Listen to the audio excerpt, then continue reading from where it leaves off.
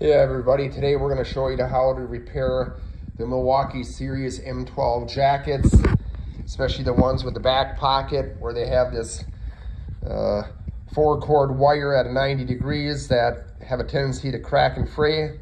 And then when they do that, they actually take out your battery holder. So what I did is I searched the internet, could not find nothing, read some forums, and they are fixable.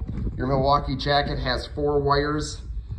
The new lead that I bought only has 2, as you can see, a red and a black.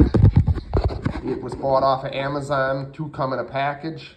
It's a cable 5.5 by 2.1 millimeter. I think they cost about under $9 for 2 of them.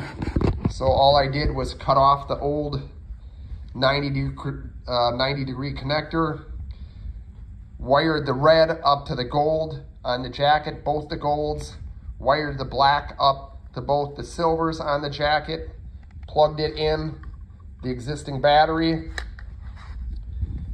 went to turn on the jacket, nothing. So I was confused. I tried different wire combinations, everything else, then read on another forum that when this shorts out, it actually takes out the battery holder.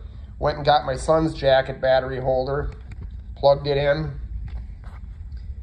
hit the button, boom, repaired. She works in all settings. There's your medium, there's your low. Hands work on hot, medium, and low.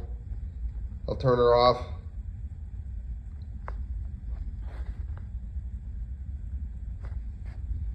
So the jackets are repairable. I'm gonna redo this all. This was just to get it up and running. This took me about a half an hour of cussing and swearing, trying to figure out that in the end, the bad connection took out the battery holder. So I'm gonna also have to replace this. I think you can pick these things up for about $10. Again, I'll try to put the link for the Amazon part to repair these, but they're repairable. So there you go.